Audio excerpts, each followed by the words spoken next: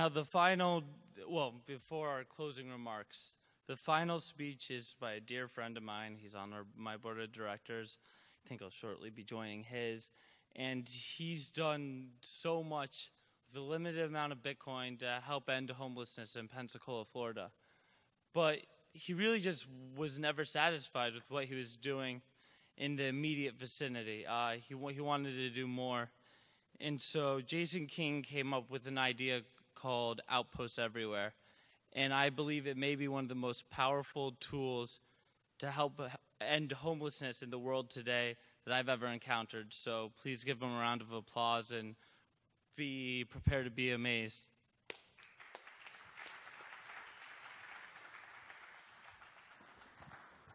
So today what I'd like to talk about is I'd like to talk about innovation for social entrepreneurship, charities, and nonprofits within the Bitcoin space. Now, I run an organization called SEAN'S Outpost. And in the last 21 or so years, in the last 21 or so months, we've fed 143,000 meals to the homeless using Bitcoin.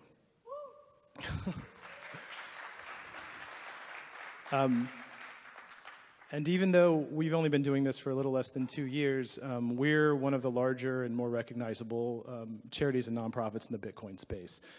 Matter of fact, when we started doing it, if you were going to say Bitcoin and charity, you were really only talking about a handful of people, like 5 or 6 in the whole world.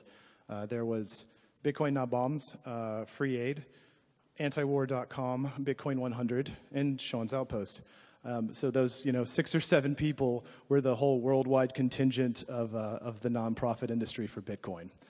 But last year, we started to see a lot more interest from the nonprofit sector. Today, if you want to donate to the United Way, which is the largest nonprofit charitable organization in the country, you can do so with Bitcoin. And they're not alone. You can donate to the American Red Cross, Greenpeace, Khan Academy, and dozens of other charities. In 2014, BitGive became the first Bitcoin-based organization to receive 501c3 tax-exempt status from the IRS. Our esteemed MC, Jeremy Gardner, is the executive director of the College Cryptocurrency Network, and as of yesterday, As of yesterday, the College Cryptocurrency Network became the second Bitcoin-based organization to receive 501c3 tax-exempt status. Right. So now not only can you give them Bitcoin, but you can take a tax deduction for it. But so why the interest? Like, why is that valuable for a nonprofit or a charity to take Bitcoin? Well, so one of the main reasons is that Bitcoin's a universal currency. For the first time ever, really in human existence, anyone on the planet can send value to anyone else on the planet instantly with very low friction and at very low cost. And I guess if Jeff Garzik and Elon Musk get their way, you'll be able to do that in space as well. But that's never really been possible. But why that's of value is, if you think an organization like SEAN'S Outpost. So we run a homeless organization, a homeless outreach in Florida, and Florida is one of the worst states in the country to be homeless. 37 miles north of here in Fort Lauderdale 2 months ago, 32 people were arrested just for the act of feeding homeless people. And that's what SEAN'S Outpost does every day. We've done it 143,000 times, and people were incarcerated for it. In Pensacola, where we operate, it's functionally illegal for you to be homeless. So if you start thinking about the socioeconomic and political reasons that would allow for the criminalization of homelessness like that, you can start to think that those same issues, the socioeconomic issues, will probably make it very difficult for you to fundraise for something like a homeless outreach. And so what Bitcoin's done is Bitcoin has made that not a problem for us. It's kind of even the playing field. So now, if we show you what we're doing, and we show you the obstacles that we face, whoever you are, anywhere in the world, you can say, I think it's really screwed up that people are starving on the streets of Pensacola, Florida, and you can send money to me. And that's never really been possible. If you think about it, before Bitcoin, it was impossible to send $5 from the United States to Sierra Leone electronically. And this remittances is like one of the largest problems with consumer finance as a whole. And to some place like Sierra Leone, you could send some more money, but then at that point in time, you would be subject to these usurious fees from companies like Western Union. And then Bitcoin does what Western Union does natively, and it does it for free. So like that's a huge value. And then one of the other main points that's valuable for nonprofits and charities today is that Bitcoin is significantly cheaper than, say, credit card processing. Credit card processors are going to charge you between 1.7 and 3.4% to process transactions just for the right to get that money. So if you think about the $240,000-ish that Sean's Outpost has raised, in 20 months, we've saved $8,400 at Sean's Outpost just by using Bitcoin instead of credit cards. Now, $8,400 is a good amount of money, but to a nonprofit, it's a huge amount of money. And functionally at Sean's Outpost, what that means is that we were able to feed an additional 6,720 meals to the homeless simply because we took Bitcoin instead of credit cards. Yeah, Bitcoin's awesome. Yeah, you guys are at a Bitcoin conference. That really shouldn't surprise you. But so those are the reasons, right? Those three things, the sort of the ease of transmission, global remittance, and low cost. Those are the reasons that Bitcoin has been interesting to the nonprofit and the charity sector so far. But in terms of Bitcoin as a technology, that's a really, really basic function of Bitcoin. This is 2015. And in 2015 is the year that Marty McFly went to in the future in Back to the Future 2. And in Back to the Future 2, I was promised flying cars and personal fusion reactors and jetpacks. And really what I have right now is I have a smartphone and 140-character text messaging and Flappy Birds and Instagram filters. So I feel a little bit shortchanged here. And I think that, that Bitcoin has so much more possibility that we haven't even realized yet. In fact, I think that Bitcoin has the ability to fundamentally change how charities and nonprofits act. And right now you see charities using Bitcoin as just a payment method. It's just a new payment method, and there's nothing wrong with that. But there are traditional charities accepting Bitcoin to do traditional charitable works. And I think that Bitcoin, with a little creativity, can do so much more to revolutionize that idea. I don't know what Bitcoin's going to look like in 20 years. And I don't know what the effect that Bitcoin's going to have on the nonprofit and charitable space is 20 years into the future. Just like in 1995, when we were all logging into Prodigy and AOL, we didn't see Uber or Twitter or Instagram or things like that. So no matter what wonderful things you saw this weekend, we're still really all at the beginning stages of Bitcoin, and we can't even know what it's going to look like 20 years down the line. So I can't really talk about what it's going to look like 20 years down the line for the charity and nonprofit space, but what I can talk about is sort of this hope and this possibility that Bitcoin opens up that we haven't seen yet, but it does have the possibility for it. And I can talk about what excites me and what excites the people at Sean's Outpost about using this technology. So I'm a homeless advocate. And what that means is that I care a whole lot about the rising homeless epidemic in the United States. Now, I care about everybody, but I live in the United States, and it's a huge problem here where I live. Excuse me.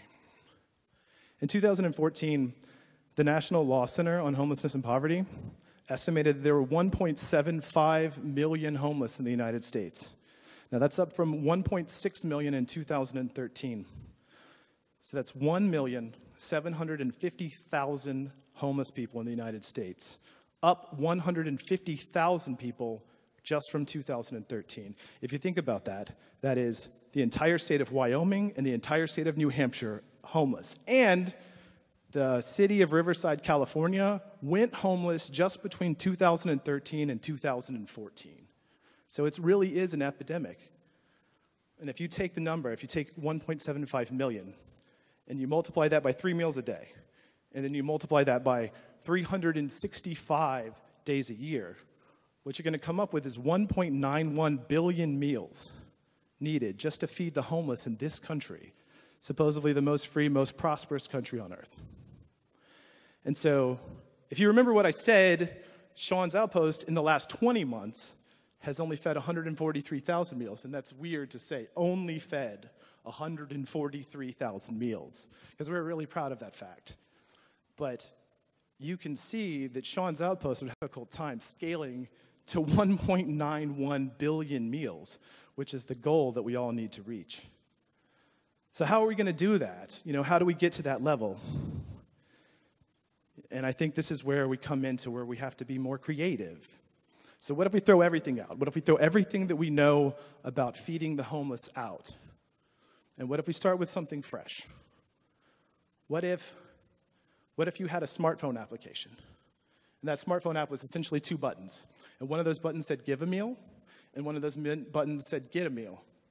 And if you were homeless and hungry and you pressed get a meal, a map would come up and it would show you all of the homeless organizations in your area that were feeding. But it wouldn't just show you that. It would also show you the locations of all the people that had pressed give a meal. And so when you've got 4 extra spaghetti dinners because you cooked too much, you press give a meal, and now that gets pinged out to all of the hungry people in your area.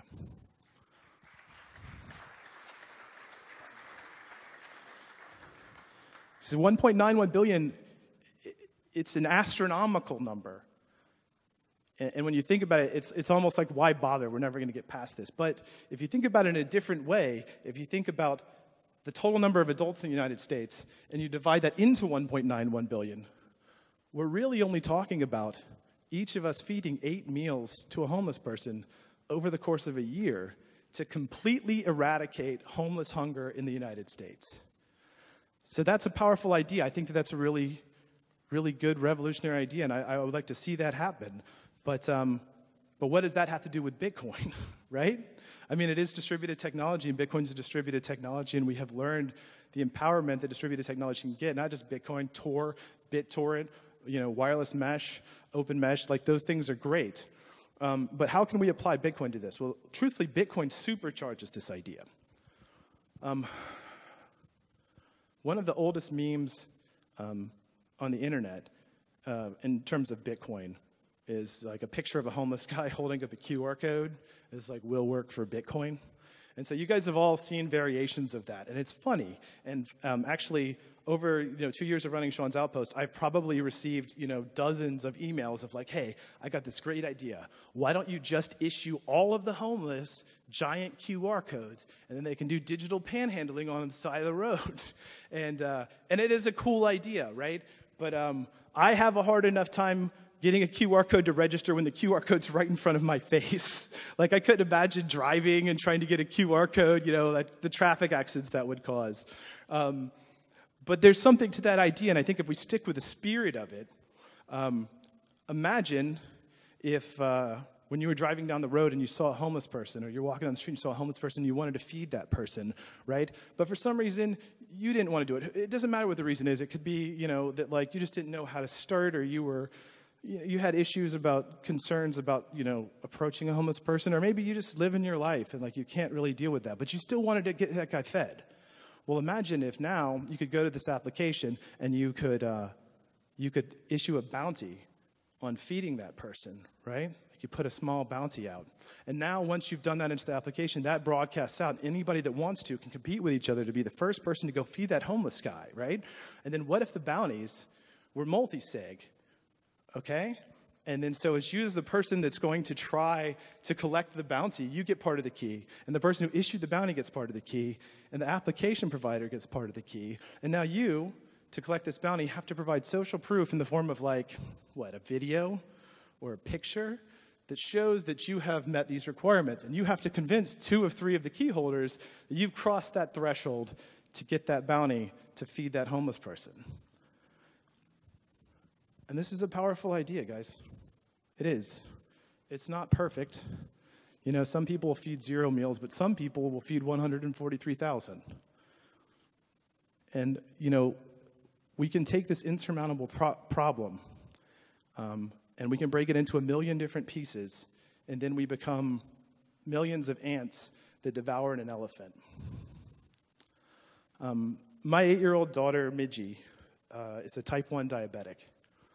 And watching her deal with that, she's the strongest person I've ever met in my life. But it's hard to watch because she's a child and she has to deal with this disease that there is no cure for, and she just has to deal with it.